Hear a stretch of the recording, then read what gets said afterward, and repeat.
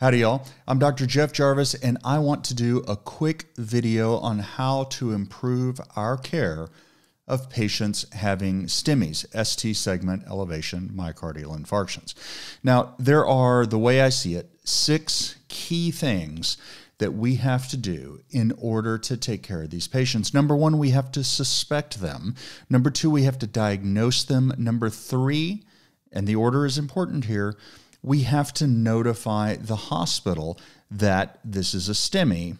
Number 4 is treatment and transport. Number 5 is document this correctly so that number 6, you can get credit for the great work that you're doing. So let's take a look at some of these concepts. That order, as I said, is really important. I want you to notify the hospital. Think of that hospital notification as part of your important treatment. So let's talk about who to suspect a STEMI in. Now, we have all gone through a lot of training about silent MIs, and that's great. We should increase our index of suspicion for patients who might be having atypical presentations. We need to keep an open mind about it, but not so open that our brain falls out. Most patients having STEMI have chest pain. Even women and diabetics, those patients that we have had drilled into our heads, have silent MIs. It's true, they are more likely to have silent MIs or atypical presentations than men, say, or non-diabetics. But even in that group, they're more likely to have chest discomfort than not. Now, they may not, any of these patients may not say they're having chest pain as their primary complaint. They may describe it as a heaviness or a tightness or a pressure or a squeezing. And as a matter of fact, if they describe it like that, it's actually more likely to be from their heart than if they describe it as a poking sensation. So the description is important, and sometimes you actually have to pull it from the patient. This is why I don't ask if they're having pain. I ask if they're having any type of discomfort. So if I'm worried this may be an MI, for example, I look at a 12 lead and it's looking pretty squirrely, I really want to go back and see if there's anything that they might be feeling and just describing it in a bizarre way. The other thing that is important here is how long the symptoms have been going on. They may say 5 days. It's important to determine whether that is 5 days of continuous symptoms or 5 days of symptoms off and on. If it is 5 days of continuous symptoms, it's unlikely or less likely to be a heart attack. On the other hand, people will say, well, I've been having it for 5 days, and you say, well, continuous or off and on? Oh no, it's off and on.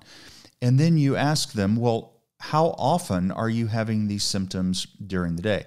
Well, I'll have them maybe once or twice during the day. Okay, great. When you have these symptoms, how long do they last? Well, they last 30 or 40 minutes. Now what you know is that the symptoms are really lasting around 30 or 40 minutes, not 5 days. Now, if they tell you they're having sharp poking chest pain that lasts only a few seconds, that is highly unlikely to be from their heart. So pain lasting only a few seconds, unlikely to be from the heart, especially if it's localized. Like, I feel like I'm being poked right here. Not here, not here, here. Only that place, only a few seconds, probably not ischemic. So, if you suspect a patient is having a STEMI, get a 12-lead ECG. That 12-lead is really important. Now, from a diagnosis standpoint, we spend a lot of time in school trying to learn how to interpret an ECG, and I think that's great. It's really important. But we lose sight of the fact that a STEMI has 2 parts, not just one. It's not just the ECG. It is an ECG with positive findings, so ST segment elevation, 2 or more continuous leads, and an appropriate clinical context. So it's the STEMI and the story. Hopefully that is making sense. If you see a STEMI on ECG, particularly one where you're not really confident, maybe you have to squint your eyes, maybe you have to think really hard, but you see something that might be elevation. Maybe the machine's not calling it, but you're a little nervous, and the patient just is not having anything chest pain-ish. Maybe it's an ankle injury. That is probably not a STEMI. As a matter of fact, highly, highly unlikely to be a STEMI. There's nothing 100% in the world of medicine, nothing 100% in life, but that is very unlikely. They've done studies, 60% of the time it works every time. That doesn't make sense. If you miss that STEMI, that's all right. I probably would have missed it. Most cardiologists probably would have missed it. The other end of that is you have a 12 lead that clearly has ST elevation, and the patient has no symptoms. You have asked, are you sure it's not just a discomfort? Yes, I'm not having any symptoms. Let's say they went to a clinic for just a normal physical and got a 12 lead and the machine read STEMI. Patient has no symptoms. That is also highly unlikely to be a STEMI. If you really feel worried about it, call OLMC. We can consult, or just let the ER doc know. It says STEMI. I don't think it is. The patient's not having any symptoms, and let them decide what to do. All right, so from a diagnosis standpoint, appropriate clinical context plus the ECG. All right, that is how you diagnose it. Let's talk about treatment now. And we all know aspirin is an important treatment, and that is true. You have to treat 42 or 47 patients with aspirin who are having a STEMI to save one additional life. That's actually pretty good. That's a number needed to treat of 42 to 47. Pretty good, but it is not time critical. As long as we get the aspirin in before we get to the hospital, we've done our job. Patient will do well. They will get the benefit.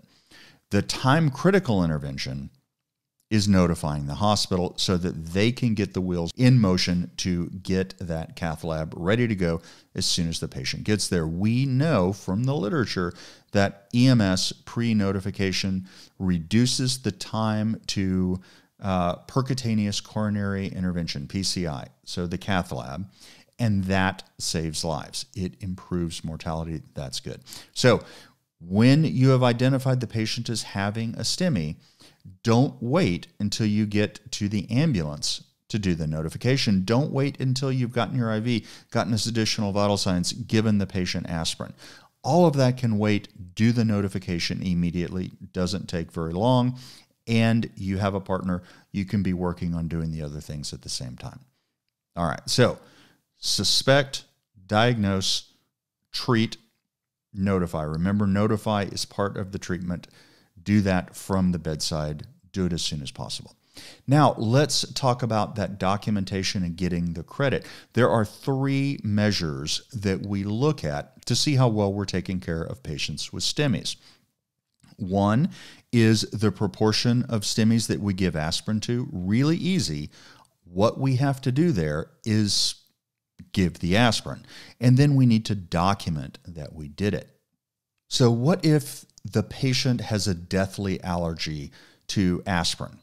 Well, I still want you to document the aspirin as a procedure just as though you had given it.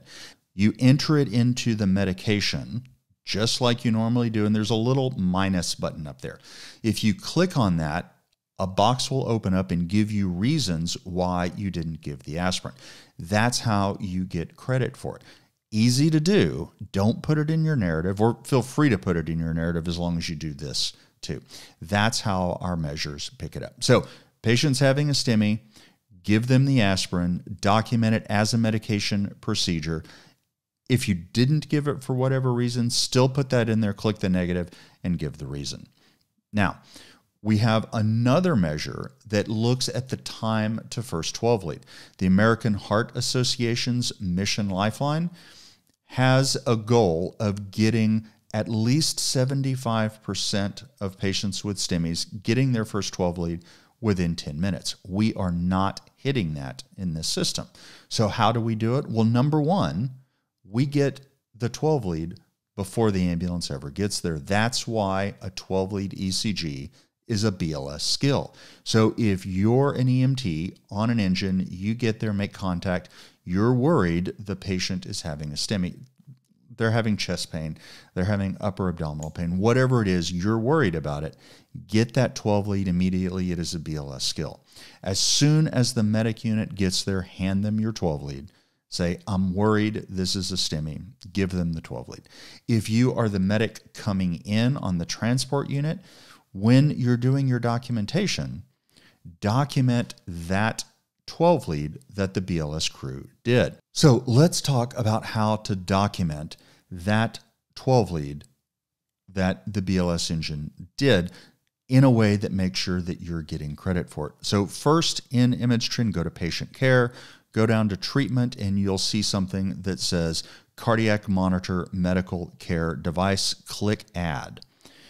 Your next screen will pop up and you'll have a question on there about medical device administered prior to EMS care. If your engine did that, just go ahead and say yes, it was prior to arrival, but document the time up under the date time of event. Document the time from the 12 lead. That will make sure we get that time down and can get credit for it. Remember, it has to be done within 10 minutes of patient contact.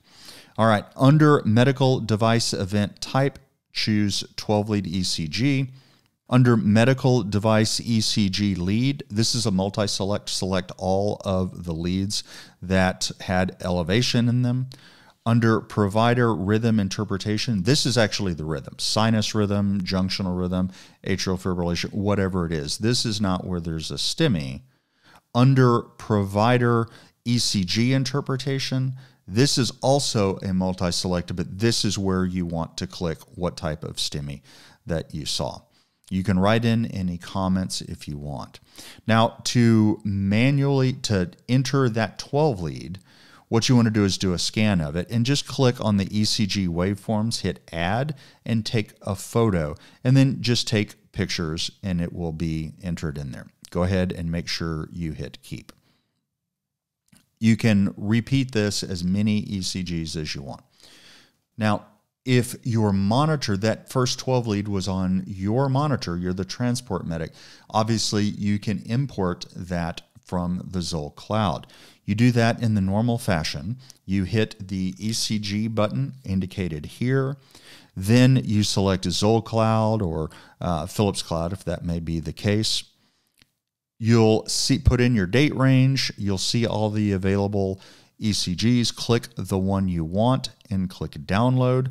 That'll pull it down from the cloud and you'll see what got pulled down, all of the things that came down. Now, this is going to pull in all events, so maybe there is, I don't know, a defibrillation or something. Just click the X box if you want to get rid of the events that were not 12-lead ECGs. It'll ask if you are really sure. And then you document it from there on just like you normally would. If someone other than you on the transport unit did the 12 lead, just select crew member and firefighter first responder as an example. And then the rest of the documentation is the same. Now, going back to those measures, the aspirin one is easy. If the patient was having a STEMI, aspirin needs to be listed, whether it was given or whether it wasn't. If it wasn't, just list Y. Next, and remember, list Y in that procedure.